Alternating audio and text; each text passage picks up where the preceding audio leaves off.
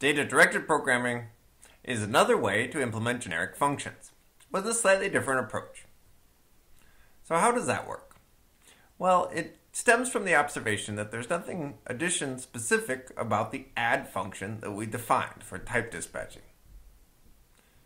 Add just looked up the implementation for addition in a dictionary and then applied that function to its arguments.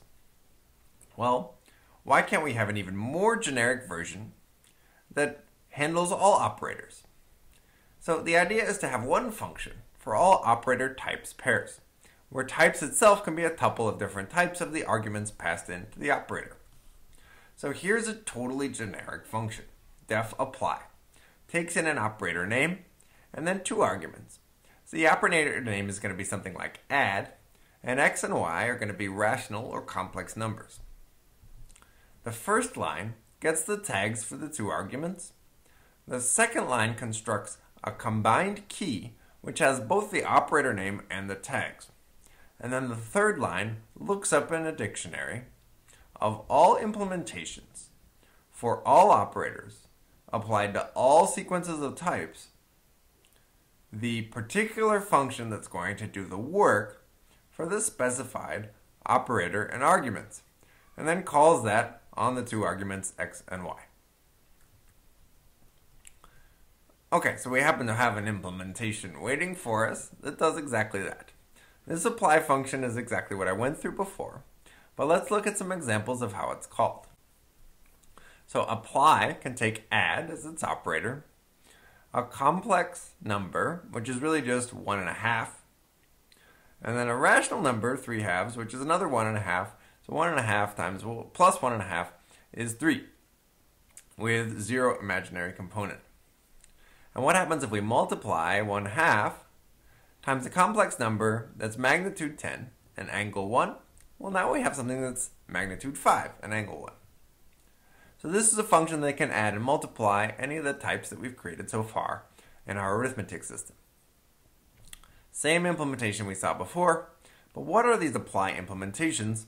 Well, we have every operator. Here we're just doing addition and multiplication.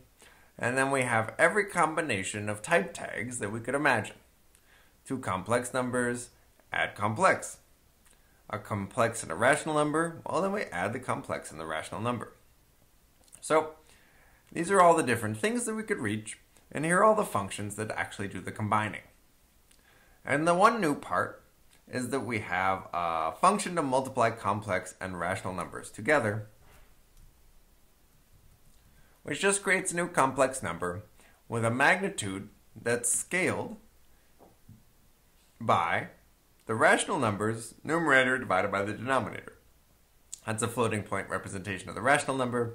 The angle doesn't change because r doesn't have an imaginary component. And then multiplying rational and complex numbers is the same as multiplying complex and rational.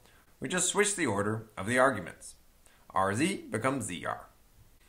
Okay, so if you think about it, type dispatching focuses on a particular operation, like addition. It then considers all the different type combinations and gives us a function that does the work. Message passing is a little bit different. It starts with what is the type of the thing that's going to respond to the message, then passes a message to, for instance, a complex number, passing any other arguments along with it. And that's kind of how the object system works.